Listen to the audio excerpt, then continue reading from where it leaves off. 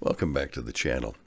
This video is about installing the components you need to run OpenXR for Pimax in Il2 and in Flight Sim 2020 and also in DCS and many other games that support OpenXR. I did a video called a walkthrough of how to get to 90 frames per second on in Il2 on the Pimax Crystal. And that uses OpenXR. So I had a viewer ask if I could show how to install the programs that are needed. There are basically 3 programs that you need in addition to Il2 to run it in VR on OpenXR. You can run it through Steam, or if you want to run it in OpenXR, you can kind of take Steam out of the picture by using 3 little programs. And the first program is that I would run is called OpenComposite. Now I'm gonna put a screen up showing you the address, the internet address for GitHub to get all this stuff from.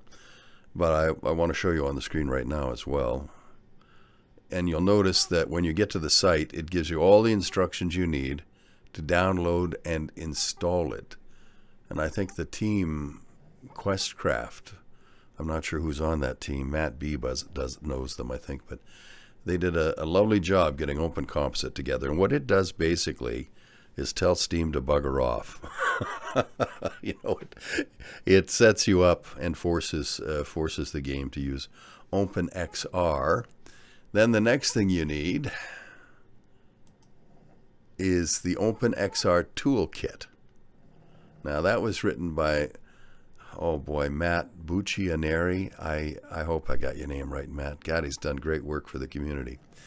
But again, here you have OpenXR toolkit. You can download it from here, and if you can see my little mouse cursor flashing, there's actually a website that Matt has up that'll give you instructions on how to use it. So you download it and you get all the instructions you need right there.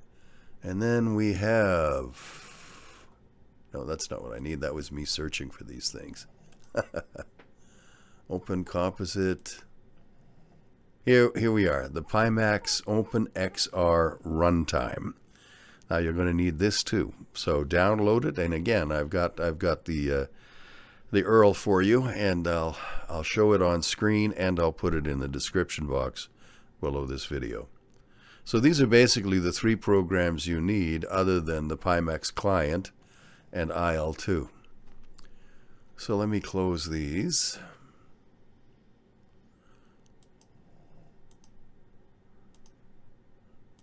I do everything more slowly than I used to. And this is the file that I've got set up. I'll put it in the description file. Now, as long as we're doing this, I might as well show you how we start Pimax client. And I hope I have enough power left on this battery, because I've used it for about 4 hours yesterday and I haven't changed it yet. I might have to swap the batteries out. Oh, I think it's going to be okay. All right, if you heard the beep, beep, beep, that was Windows recognizing that the headset was turned on. Now let's see if we can get the Pimax client to recognize it. So over here, I've got my Pimax client icon, and I'll open that. And yes, I do want to let this app make changes. I'll fold that down for now. It'll take a second to come up. And this has been pretty bulletproof for me, but this, you know, now that I'm demonstrating it, this may be the time it doesn't work. No, I think it's going to work. I've got diagnosed 10,600 right there, so good. You plug it in, you turn it on, you go. I mean, it's a lot easier to use than the 8KX, because by now Pimax, of course, has a lot more experience in setting up user interfaces, and this works really, really well. So we've got that set up. Now we need to open up the 3 programs that I showed you. I store the executables. Oh, that's the wrong thing. That's my car stuff. sim stuff. That's what I want. Let's open OpenComposite first. This is the program that basically kicks out Steam and lets you run OpenXR. And you'll see that once you've got it installed, you put it in this folder. You open up the folder, you click on OpenComposite executable, and all the details on how to do this are at the web page as an instruction set. Now you can see it's opened up a little window here that allows me to switch between SteamVR and OpenComposite. If we hit the configure button, we'll see what games it's already set up for. It's set up for DCS. It's set up for IL2, although it doesn't show here. I haven't used the virtual desktop. It's interesting that it would set it up for that. And NextSaver is a program I use all the time that I also recommend. I've got a video on my channel about that. It allows you to look around a little more easily in flight sims like IL2 and DCS. Okay, so we've got that one up and running, and that's all we have to do. Start it running. There's no settings you need to adjust. You just start it running. Next, we'll open up the OpenXR runtime. Make sure that's set for Pimax. And again, that's pretty much all you need to do, although you can adjust your joystick dead zone here if you like, right? And then we'll open up, excuse me, this is getting old, you know, it ain't for sissies, the OpenXR toolkit. And this is the one that I think Matt wrote, and it's really pretty cool. That actually took me right to the start page of it, which I don't need. It's running, and if once you've got it open, I mean, it'll take you back. If you have questions, you can just go back to the start page. Now, if you run into trouble and you want to run in Steam and you can't seem to get out of OpenXR, you can disable the OpenXR toolkit here so that it doesn't try to run while you're using a Steam program. Although I've never found that to be a problem. But if you do have issues with it, it's nice that you can disable it. You can also set it up to take a screenshot so you can show people what the screen looks like in your VR headset. Because once I'm in VR, it won't show up on the flat screen. It only shows up on the left eye of my VR headset. Okay. Now, I'm also going to run that program that I talked about, NextSaver. I really love this program. I think it's brilliant. The only change I would make, it allows you just by moving the hat left or right to move your head 20 or 30 degrees or 60 degrees if you want further than you can turn it on your own, which is good because I got an old stiff neck. I can't check 6 very well behind me. So I just downloaded this and I fire it up, and it's important to fire it up before you start the game, and you can set up which key you want to use. And again, there's all kinds of explanations available for that. I just map it to my hat. There's only one thing I'd like. I'd like to be able to pull the hat back and increase my angle of looking up. I used to fly sailplanes, and in a sailplane, it was really important to be able to look as nearly straight up as possible, because often you were sharing a thermal with several other airplanes, several other gliders. So you really want to be able to keep an eye out for them. All right, that takes care of that. So we're all set up. We've got our 3 programs running, plus, excuse me, plus the NextSaver.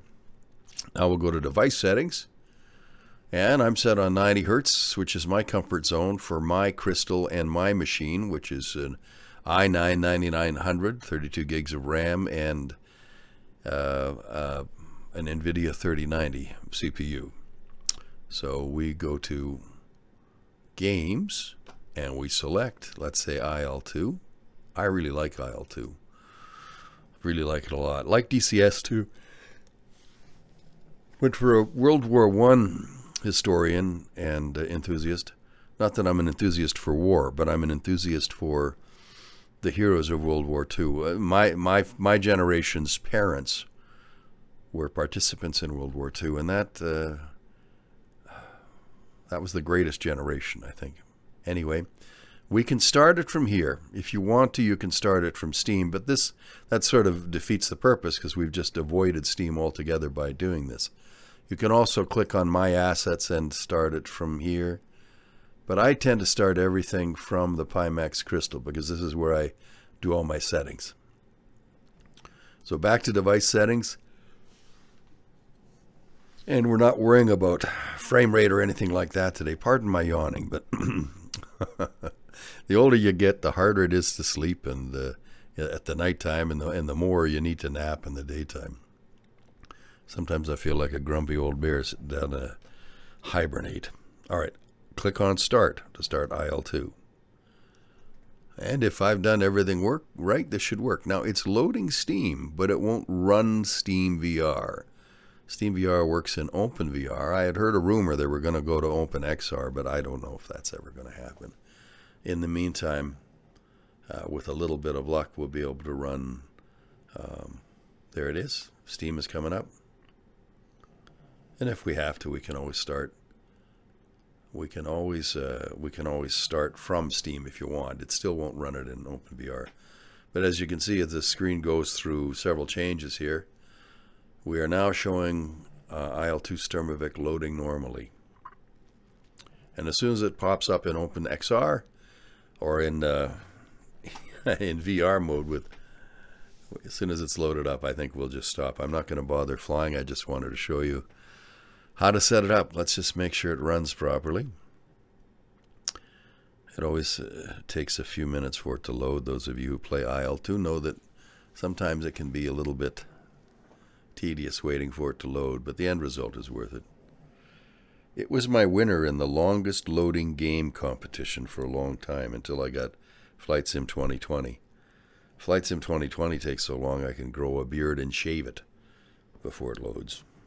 Well, of course, that's a slight exaggeration, because Flight Sim 2020 is worth waiting for. These new games on the Crystal, even the old ones on the Crystal, are amazing. It's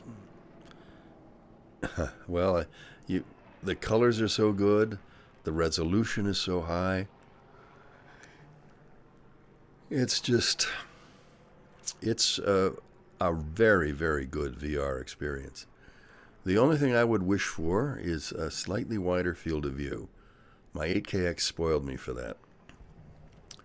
I would love it if the Crystal had 160 degrees of view, but it doesn't. However, there are lenses coming, test lenses, that I hope we'll get before the beta test ends, that might get us to 130 degrees, 120 degrees, I'm just guessing. But right now, my field of view horizontally and vertically is somewhere between 103 and 110. Some people are finding it higher, some people lower, but about 103 degrees both ways for most of the beta testers. So we're in the game. It's showing 89, 90 frames per second in the hangar, and I showed you how to do that in the previous video, so I don't need to discuss it here. So, what have we learned? We've learned that there's 3 programs that you need to run if you want to run IL2 and OpenXR through Steam, or even if it's a standalone version of IL2. You need OpenComposite.